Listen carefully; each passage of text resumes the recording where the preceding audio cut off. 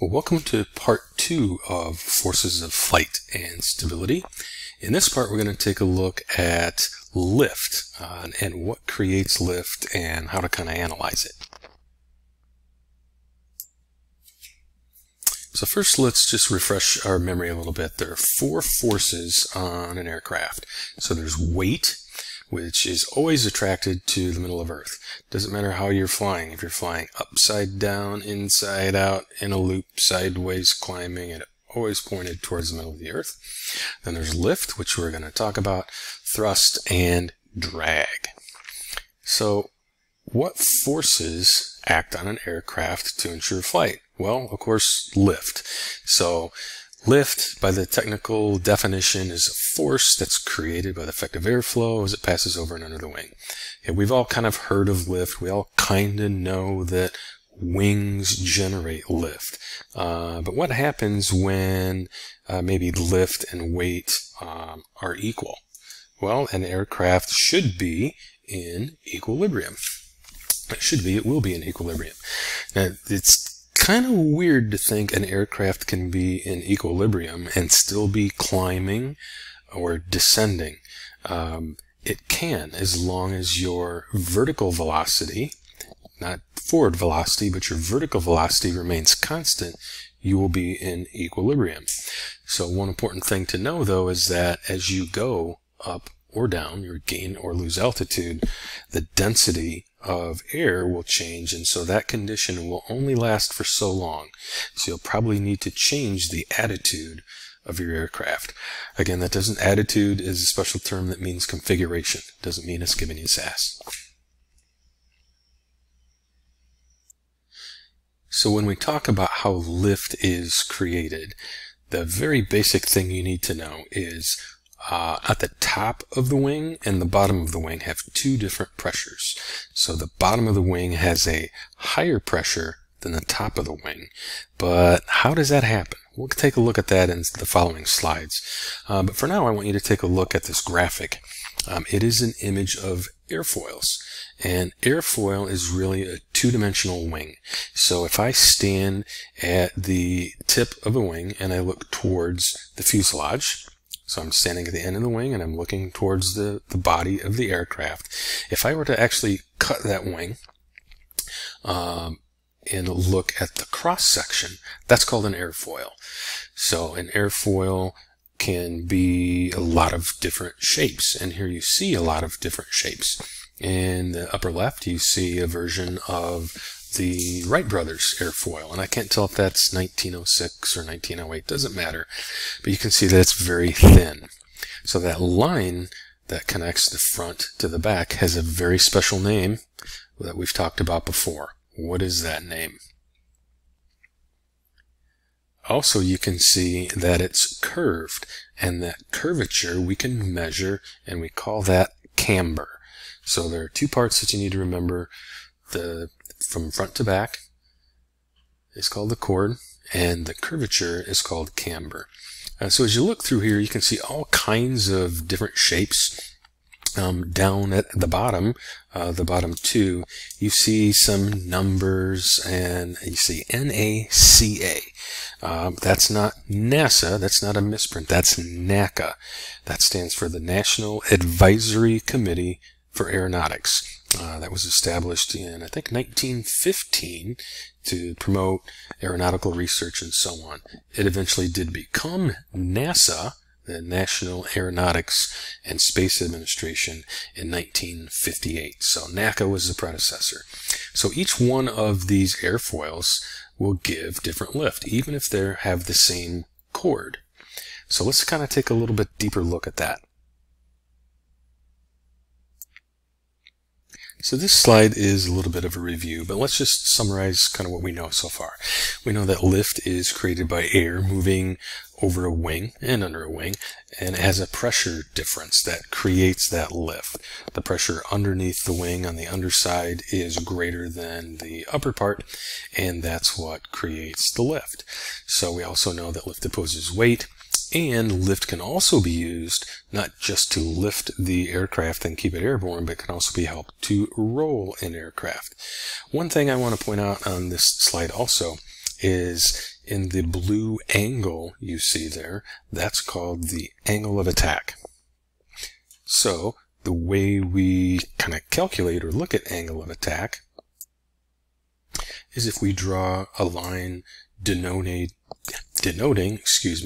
the movement of the air, the direction of the air, and the chord, the angle between those two, right here, poor drawing, I'm sorry, it's called alpha, or the angle of attack. Generally, the higher or greater your angle, which is what we have here in the middle, the greater your angle of attack, the greater your lift. But that's only to a certain extent.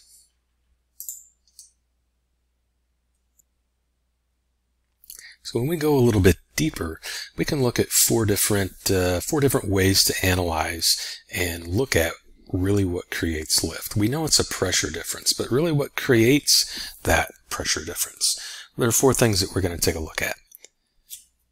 First thing is going to be deflection.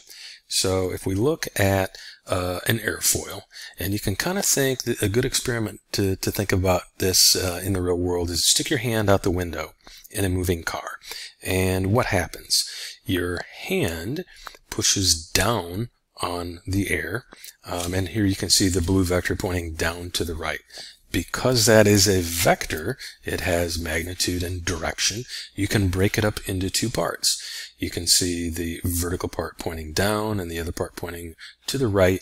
And Newton's third law says for every action, there is an equal and opposite reaction. So because your hand is pushing down on the air, and it's pushing forward on the air, the wind is also pushing up and back on your hand, or in this case, the airfoil or the wing.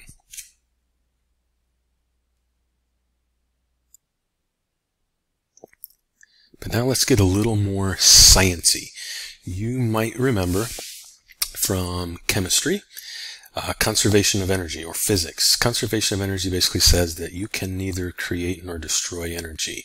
A good example is a roller coaster. When you're getting pulled up to the top of that first high hill, you are getting a lot of potential energy. You're not moving very fast, but as soon as you start going down, what happens is the total energy doesn't change much, although you lose some through friction. But there's a balance between potential energy, how high you are, and how fast you're going. So intuitively, you know, if you've been on a roller coaster, that you go fastest at the bottom, where you have less potential energy. And that's sort of what Bernoulli is saying here with his principle. So we apply that to aerodynamics. And if we take a look at a tube, fluid enters a tube, and this is called a Venturi tube. This kind of device is used in all kinds of fluids, and in fact, wind tunnel operates this way. So fluid enters the tube on the left, and you can see some pretend gauges that the velocity is such and the pressure is such.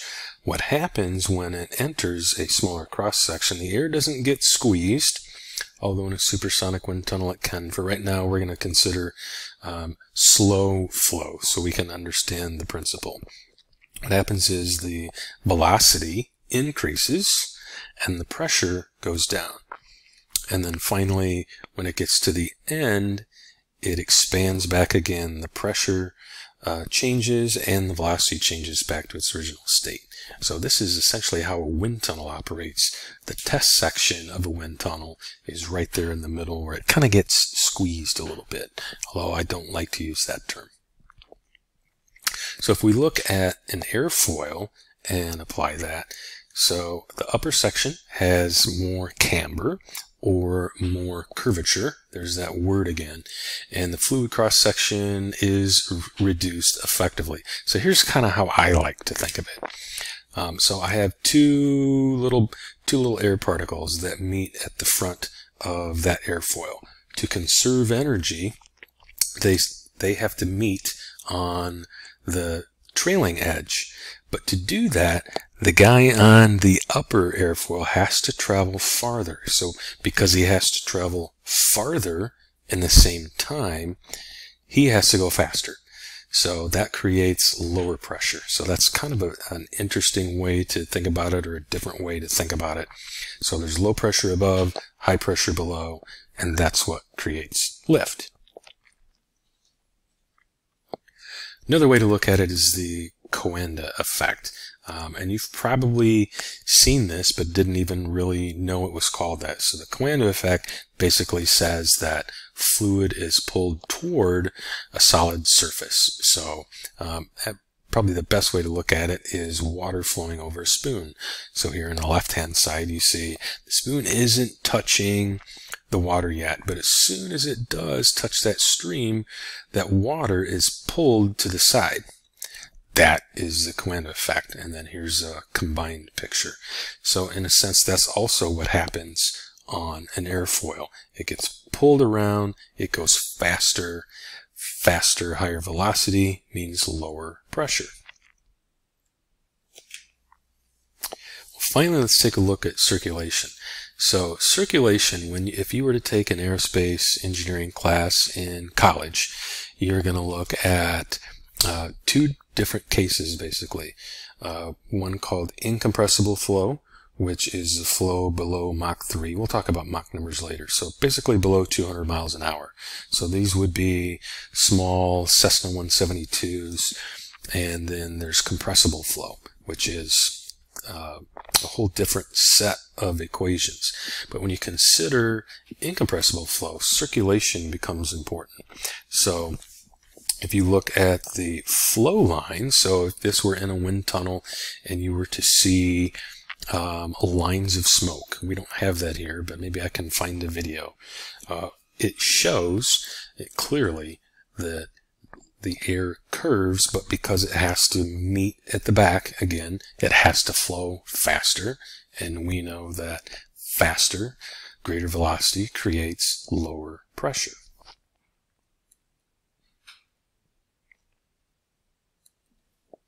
And thanks to PLTW and these folks for all the fine material.